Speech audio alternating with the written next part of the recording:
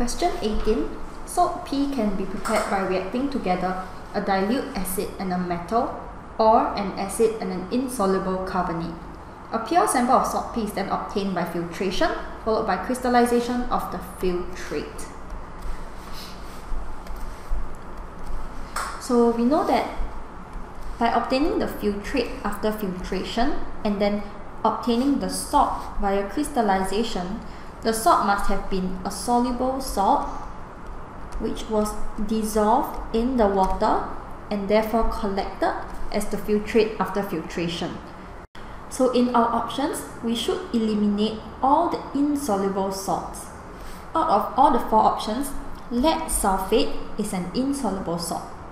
All sulfate salts are soluble except for calcium, barium, and lead 2 sulfate. Let's take a look at option A, copper 2 sulfate. It is indeed a soluble salt. Let's see if we can use method 1 to prepare copper 2 sulfate. To obtain copper 2 sulfate as the salt, the metal must have been a copper metal and the acid must have been a sulfuric acid. This will allow us to form the salt of copper 2 sulfate with a byproduct of hydrogen gas. However, copper is very unreactive as a metal and will not react with acid to give you the salt and hydrogen gas. Therefore, copper 2 sulfate cannot be obtained by method 1 and option A can be eliminated. Magnesium chloride is indeed a soluble salt. Let's see if it can be obtained by reacting a dilute acid with a metal. To obtain magnesium chloride, the acid must have been hydrochloric acid and the metal must have been magnesium metal.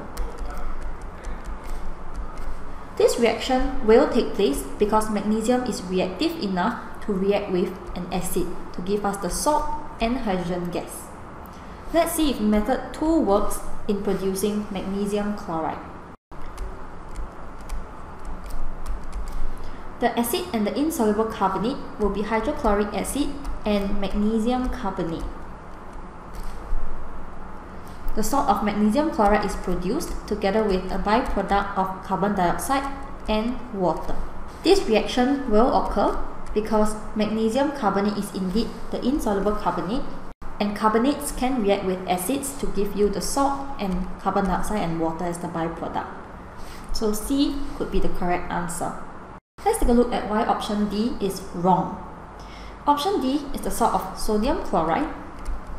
And to obtain sodium chloride from a metal and an acid, the acid must have been hydrochloric acid and the metal must have been a sodium metal. This reaction will occur, but it is not a suitable mode of preparation because sodium is a very reactive metal and this reaction will be extremely explosive and dangerous.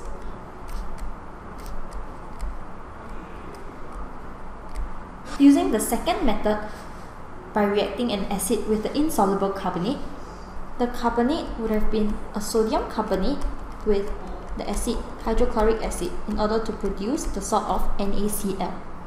We realize that this carbonate is not an insoluble carbonate because all group 1 compounds are going to be soluble. Therefore, the second method is also not applicable for the production of sodium chloride. That leaves us with C as the correct answer.